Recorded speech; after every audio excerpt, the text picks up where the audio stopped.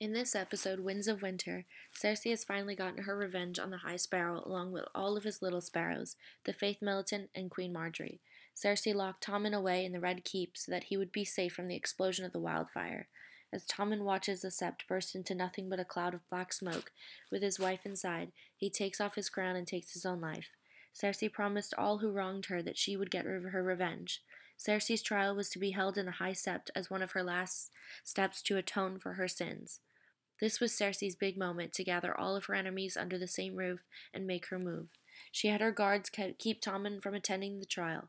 When Queen Marjorie finally realized that Cersei wasn't at her own trial and that it was a setup, it was too late for any of them to escape.